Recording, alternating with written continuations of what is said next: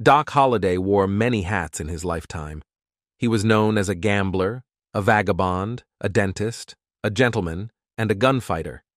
It is doubtful that even Doc Holliday drank 3 quarts of whiskey a day, and he didn't kill many men with his 6-gun. He was also at one of the most Wild West battles, and thanks to Doc, the battle lasted only 30 seconds. But how much of it is actually true? As we peel back the layers to uncover the reality behind the legend, brace yourself for a journey that may send chills down your spine. A difficult childhood.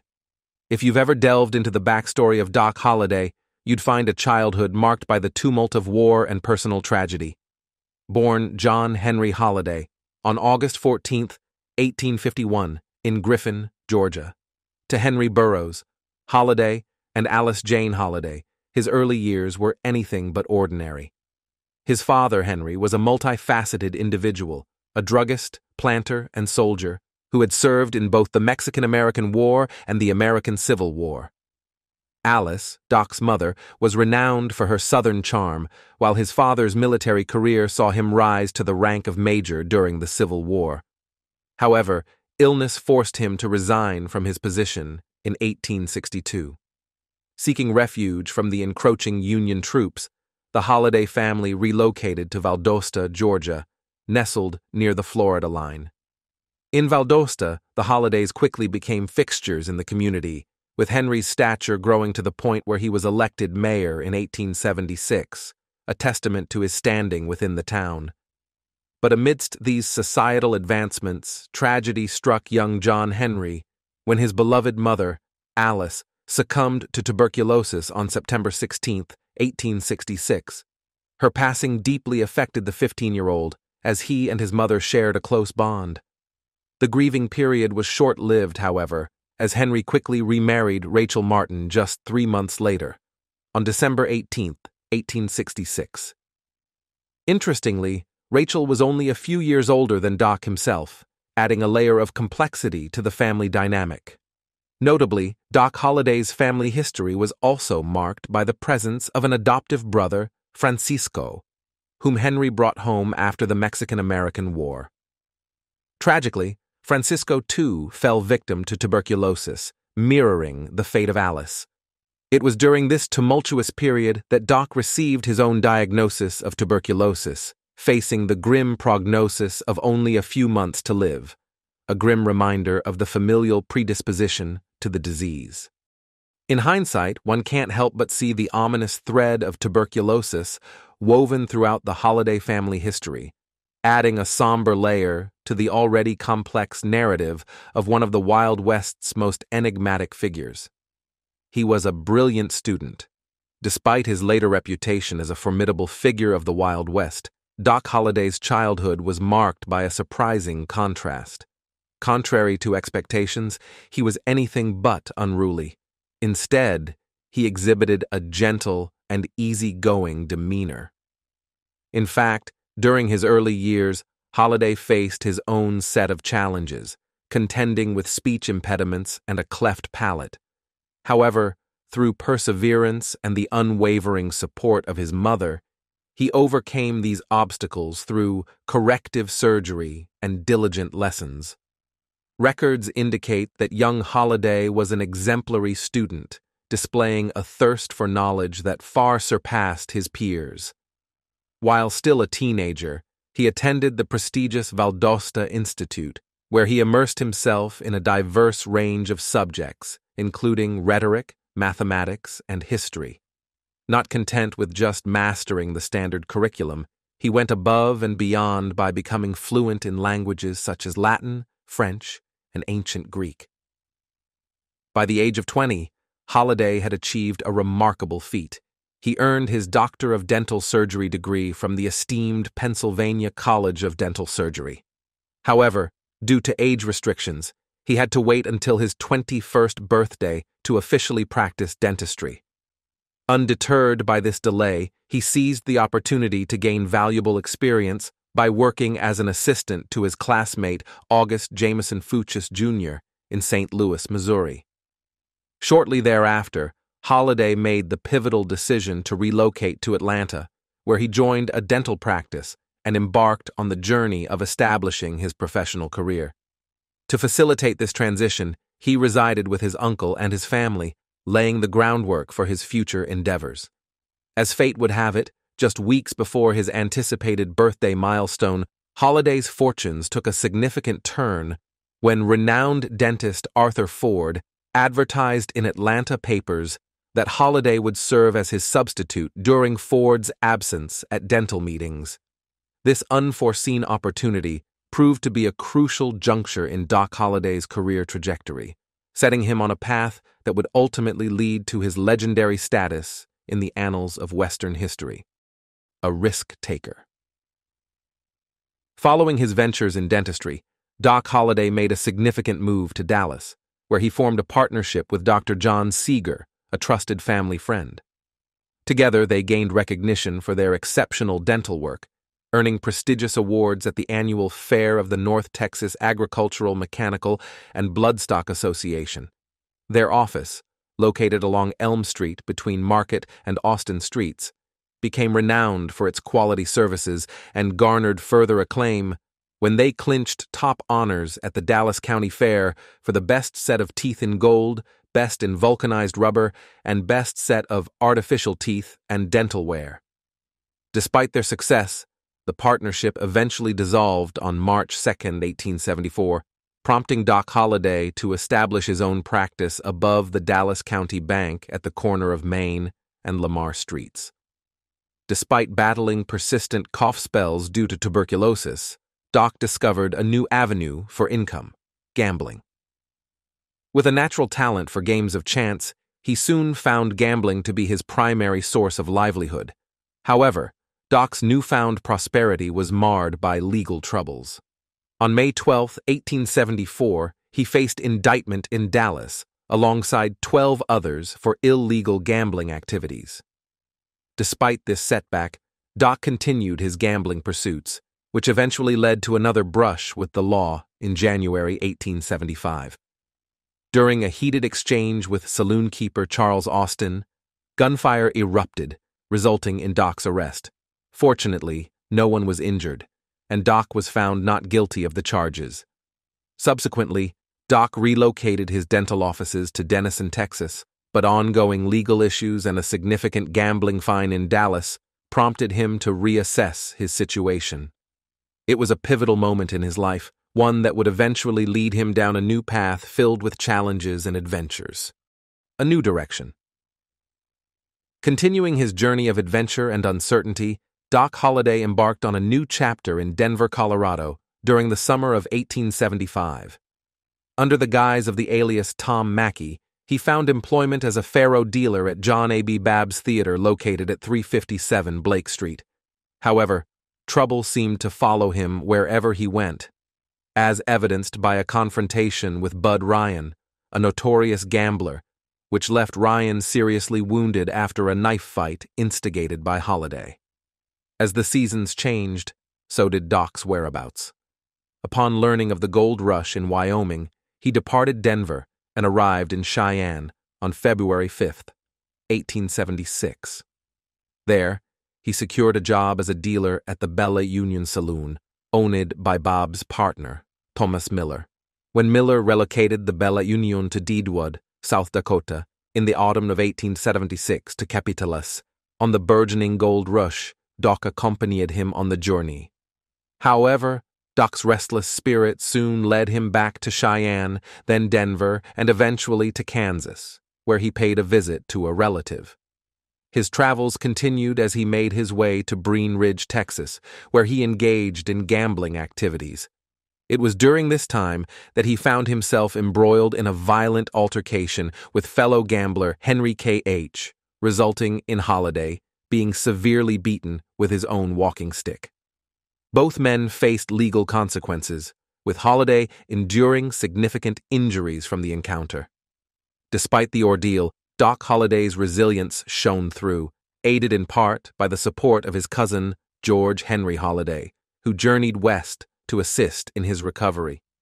Once healed, Doc ventured to Fort Griffin, Texas, a pivotal moment that would set the stage for encounters and connections that would profoundly impact his life. Doc had his only known relationship with an intelligent streetwalker named Big Nose Kate Forney. At John Shaney's saloon, Doc Holliday's path crossed with that of Mary Catherine, Big Nose Kate Horoni, a woman who would become central to his life in more ways than one. It was within the dimly lit confines of this establishment that their fateful encounter took place, where Horoni, working as a dance hall girl and prostitute, caught the eye of the enigmatic Doc Holliday. Despite their differing backgrounds, they found a curious affinity for one another. She with her fiery spirit, and he with his tumultuous nature. Their connection deepened as they navigated the rough and tumble world of the Wild West together. Doc, known for his skills as a card dealer, formed an unlikely alliance with lawman Wyatt Earp during this time. Wyatt, in pursuit of notorious train robber Dave Rudabaugh, sought Doc's expertise and knowledge of the local scene to aid in the capture of the fugitive. Doc Holliday's assistance proved invaluable, and their successful collaboration cemented a burgeoning friendship between the two men. However, Doc's life was not without its complexities, and his relationship with Mary Catherine Horoni was fraught with its own challenges. Despite attempts to pursue a more conventional path by establishing a dental practice in Dodge City, tensions between Doc and Kate often simmered beneath the surface. Conflicts arose, leading to Kate's eventual departure from Dodge City and Doc's return to the familiar world of gambling and uncertainty. Doc saved Wyatt's life. Amidst the ebb and flow of friendships, new bonds emerged to weather the tempest of the Wild West. One such pivotal moment unfolded within the raucous confines of the Long Branch Saloon in Dodge City, where a chance encounter forever altered the course of history. On that fateful night, tensions simmered as rowdy cowboys disrupted the tranquility of the establishment, their unruly behavior unsettling patrons, including Doc Holliday and Wyatt Earp. In the midst of the chaos, a chilling remark hung in the air, a veiled threat directed at Earp. In a swift and decisive move, Doc Holliday intervened, his revolver drawn with lightning speed, pressing against the temple of the instigator. Wyatt Earp, reflecting on that moment in later years, credited Doc's timely intervention as the catalyst for their enduring friendship. Their paths intertwined once more as the winds of fate ushered them toward the Arizona mining town of Tombstone in late 1879. With Wyatt Earp leading the charge, his brothers Virgil and Morgan by his side, Doc Holliday followed suit, drawn to the promise of new beginnings and untold adventures. Yet, even amidst the promise of camaraderie and shared exploits, trouble seemed to shadow Doc's every step, a relentless specter that refused to be shaken, becoming Doc Holliday. As the winds of change swept through the once rowdy streets of Dodge City, Doc Holliday found himself drawn into a new chapter of adventure and intrigue. By 1879, Dodge had shed its wild frontier facade, morphing into a bastion of civility that no longer resonated with the rugged souls who had thrived amidst its lawless beginnings. Sensing the call of untamed frontiers where fortune beckoned, Doc, alongside his compatriots, set their sights on fresh horizons untouched by the encroaching hand of civilization. By this juncture, Doc had already carved out a formidable reputation, not merely for his prowess at the card table, his primary vocation, but also for his lightning-fast draw as a gunslinger. His association with Wyatt Earp and the Earp brothers, particularly Morgan and Virgil, ushered in a new era of opportunity and danger. In September 1880, Doc Holliday made his grand entrance into the silver mining boomtown of Tombstone, nestled within the rugged expanse of the Arizona Territory. Before his arrival in Tombstone, however, Doc made a strategic detour to Prescott, ensuring his financial affairs were in order. The Earps had been holding the fort in Tombstone since December 1879, their presence a bulwark against the encroaching tide of lawlessness. Rumors whispered that they had summoned Doc Holliday to their aid when tensions simmered to a boiling point in their ongoing feud with the cowboy faction, an 1881 accusation.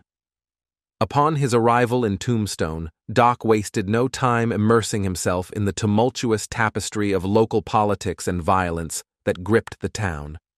It was amidst this swirling maelstrom of intrigue and conflict that the stage was set for the fateful confrontation that would go down in history as the infamous gunfight at the OK Corral in October 1881, and thus the flames of destiny were ignited, propelling Doc Holliday into the heart of a saga that would etch his name into the annals of legend. Things took a dramatic turn following a stagecoach robbery and murder in Benson, Arizona in 1881. Doc Holliday found himself entangled in the ensuing chaos, prompting his friend Wyatt Earp to step in like a knight in shining armor. Wyatt's aim? To smooth things over by greasing the palms of their cowboy rival, Ike Clanton. His motive? Well, partly to clear Doc's name, but let's face it, also to keep himself out of trouble. While Wyatt was busy concocting his plan, the rival sheriff, Johnny Behan, seized an opportunity. Meanwhile, Doc's former associate, Haroni, found herself in Bean's company after a falling out with him. Bean, ever the opportunist, lent her a sympathetic ear and a few drinks, coaxing her into signing an affidavit shifting the blame onto Doc. However, Wyatt's scheme took an unexpected turn. Armed with Kate's signed confession, he realized Clanton's assistance was unnecessary. Consequently, Doc found himself facing trial. But the game wasn't over for him just yet. Thanks to a stroke of luck, Kate had a change of heart, retracting her previous statement to Bean. As a result, the charges against Doc were dropped, and the case was closed. Yet, this wasn't a fairy tale ending. The cowboys, harboring resentment toward the Earps and Doc Holliday, began issuing threats, setting the stage for a real-life showdown. Earp vendetta ride. Just as it seemed the turmoil in Tombstone had settled, the situation took a turn for the worse. The tension escalated with Virgil Earp becoming the target of an ambush in December 1881, resulting in severe injuries. And if that wasn't tragic enough, Morgan Earp fell victim to another ambush, losing his life in March 1882. Witnesses pointed fingers at certain cowboys for the attacks, with evidence suggesting their involvement in nefarious activities. Following Virgil's injury, Wyatt Earp took on a new role as a deputy United States Marshal. He enlisted the help of Doc Holliday, Warren Earp, Sherman McMasters, and Turkey Creek Jack Johnson to assist him in maintaining order. However, the loss of Morgan spurred Wyatt and his associates to intensify their efforts. They facilitated Virgil and his wife Allie's departure to Colton, California, where Virgil could recuperate from his shotgun wound under the care of his father. But the events took a chaotic turn in Tucson on March 20th, 1882. Reports alleged that Frank Stillwell and Ike Clanton were lurking near the railroad cars, poised to launch another attack on Virgil at dawn. The next morning, Stillwell's lifeless body was discovered by the tracks, riddled with buckshot and bullet holes. Wyatt Earp later confessed to taking him out with a shotgun, adding another layer of intrigue to the unfolding saga. Indeed, it was a tumultuous and unpredictable journey through the Wild West. Amidst the escalating tensions, Tucson Justice of the Peace Charles Meyer issued arrest warrants for 5 members of the Earp Party, including Doc Holliday. Subsequently, they made a brief return to Tombstone, where they were joined by Texas Jack Vermillion and potentially others. The following morning, a faction of the Earp posse, comprising Wyatt, Warren, Holliday, Sherman McMaster, and Turkey Creek Johnson, embarked on a journey about 16 kilometers east to Pete Spence's ranch. Their destination was a woodcutting camp situated off the Karawa Road below the South Pass of the Dragon Mountains. Upon their arrival at the wood camp, witnessed by Theodore Judah, the Earp posse sought out Pete Spence and Florentino Indian Charlie Cruz. Discovering that Spence was incarcerated and Cruz was engaged in woodcutting nearby, they proceeded to the designated area. Shortly thereafter, Judah heard a barrage of gunfire, consisting of about a dozen shots. Concerned by Cruz's absence the following morning, Judah embarked on a search, only to discover Cruz's lifeless body riddled with bullet holes. The scene was nothing short of shocking and disturbing, adding another layer of complexity to the already volatile situation. Gunfight at Iron Springs. Indeed, if we delve deeper into the chronicles of Doc Holliday's encounters with the Earp brothers, we uncover another gripping chapter, the gunfight at Iron Springs.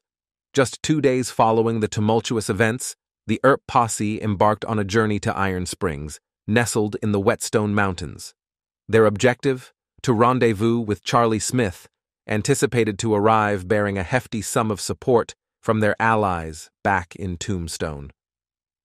With Wyatt and Holliday leading the way, the 6 lawmen ascended a small rise overlooking the springs, only to be met with an unexpected sight: 8 cowboys camping in the vicinity.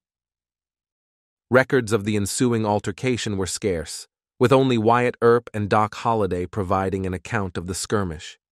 As tensions escalated, Curly Bill, one of the cowboys, swiftly seized his shotgun upon spotting Wyatt in the lead, initiating a barrage of gunfire. Amidst the chaos, Wyatt and Holliday found themselves in the midst of a fierce exchange of bullets. Facing a precarious situation, Texas Jack Vermillion's horse was struck by gunfire, collapsing on him and trapping his leg beneath its weight, with his rifle wedged underneath. Forced into a tactical retreat, Holliday, Johnson, and McMaster scrambled for cover, seeking refuge from the onslaught of bullets. Unwilling to concede defeat, Wyatt Earp retaliated with unyielding determination, taking aim with his trusty shotgun and firing directly at Curly Bill. The outcome? A decisive blow that nearly severed Curly Bill in half, sending him plummeting into the waters of the spring, never to rise again. As the cowboys retaliated with a flurry of gunfire, chaos ensued, with bullets whizzing through the air. In the midst of the skirmish, the herd posse remained steadfast, albeit suffering a poignant loss. Vermillion's loyal horse succumbed to the onslaught of bullets, collapsing to the ground. Meanwhile, Wyatt Earp, renowned for his lightning-fast draw, swiftly took aim and discharged his firearm, striking Johnny Barnes in the chest and grazing Milt Hicks in the arm.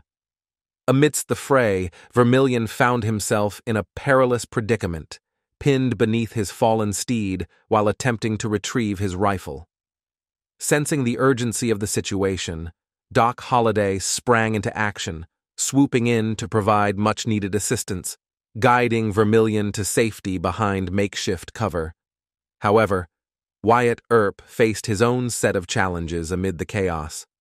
Struggling to mount his horse amidst the mayhem, Wyatt grappled with the unruly cartridge belt, which seemed intent on slipping down his legs at the most inopportune moment.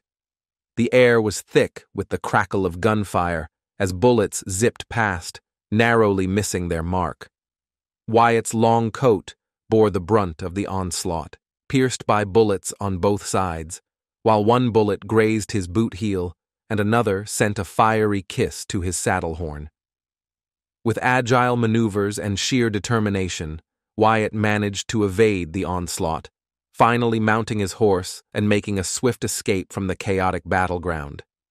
Even Sherman McMaster, amid the frenzy, found himself at the receiving end of a close call as a bullet sliced through the straps of his field glasses, narrowly missing him. Friends for life.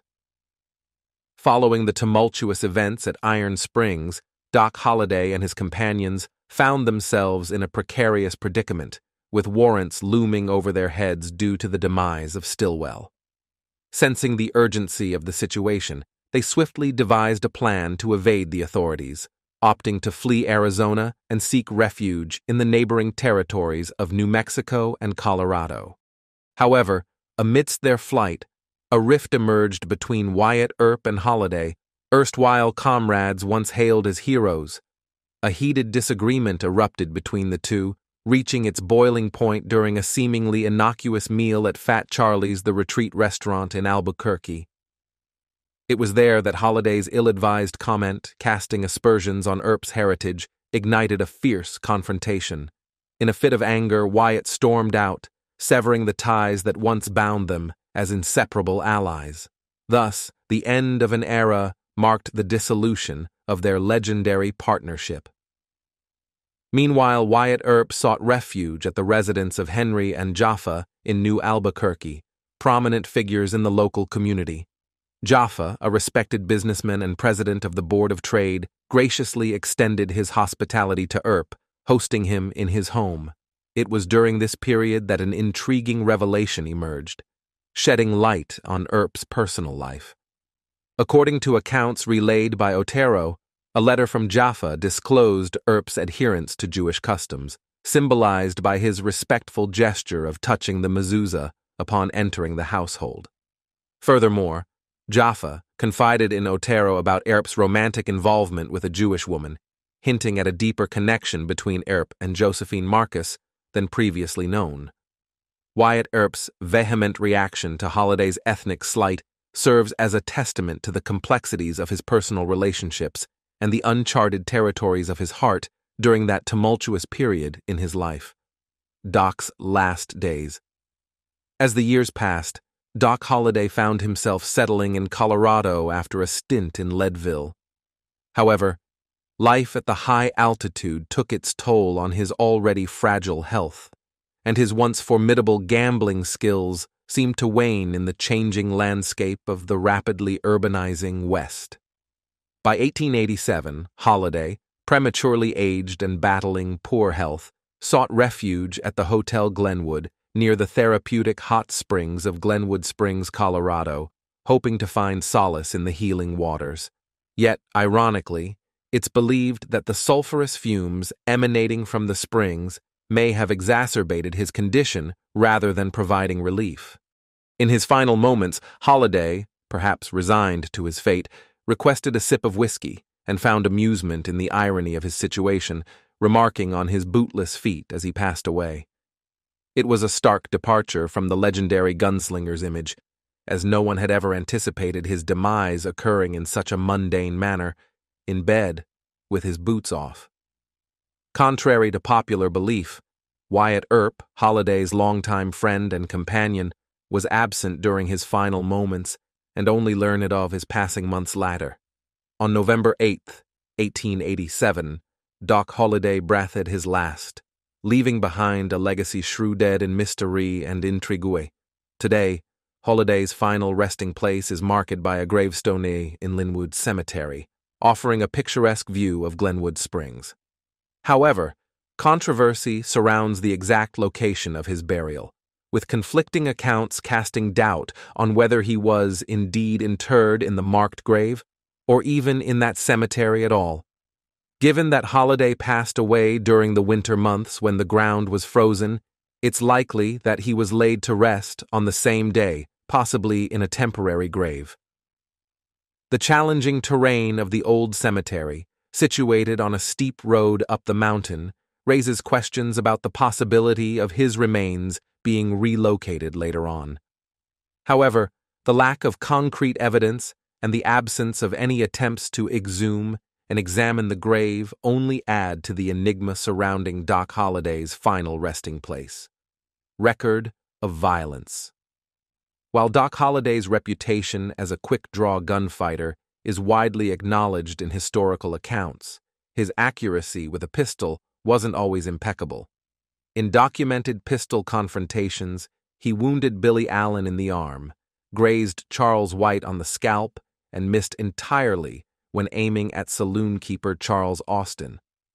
Holliday's arrival in Tombstone in 1880 was marked by an unfortunate incident where, in a state of inebriation, he accidentally shot Milt Joyce, the owner of the Oriental Saloon, and his bartender Parker, neither of whom were the intended targets of his dispute. This reckless act resulted in Holliday facing charges of assault and battery. Despite the legendary tales attributing numerous deaths to Holliday in popular folklore, contemporary newspapers and legal records provide little to no evidence supporting these claims, except for the case involving Mike Gordon in 1879. Similarly, there's a lack of concrete evidence to support the stories of Holliday engaging in knife fights, as often recounted by early biographers. Hence, it's prudent to approach these colorful anecdotes with a healthy dose of skepticism. In public, Holliday displayed the requisite fierceness expected of a professional gambler seeking respect in Tombstone. In a recorded exchange with Johnny Ringo in January 1882, Holliday famously uttered, "All I want of you is 10 paces out in the street," suggesting a willingness to settle disputes with deadly force. However, the potential gunfight was thwarted by the intervention of the Tombstone police, who arrested both men. Holliday's exact involvement in the deaths of Frank Stillwell and the other 3 men during the Earp Vendetta ride remains shrouded in uncertainty, although he was present at the events. It's speculated that Holliday may have been the second shooter in Stillwell's demise, while he was responsible for killing Tom McClory.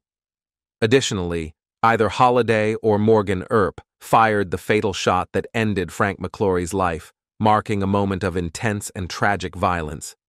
His legacy, Doc Holliday, remains an enduring icon from the tumultuous era of the American Old West, forever linked with the legendary Wyatt Earp and the infamous gunfight at the OK Corral. Their friendship has become the stuff of Western folklore, akin to the classic sidekick dynamic seen in cowboy movies. Holliday is portrayed as the steadfast deputy, unwaveringly loyal to Earp through the chaotic and perilous moments they faced together, including the showdown at the OK Corral and the Her Vendetta saga. Amidst the turmoil, violence, and hardships of the frontier, Doc Holliday stood by Wyatt Earp, embodying an ideal of unwavering loyalty and camaraderie.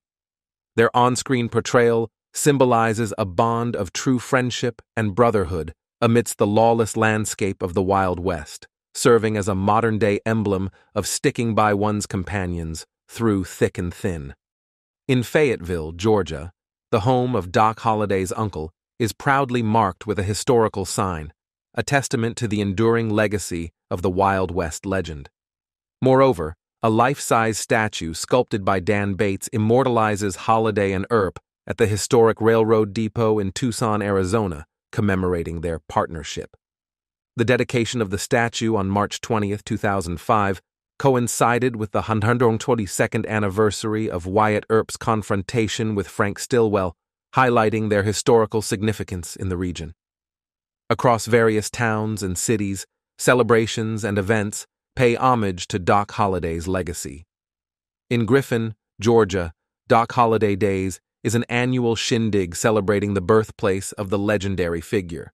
Similarly, Valdosta, Georgia, hosted a Doc Holliday lookalike contest as part of their CES Centennial celebration in January 2010.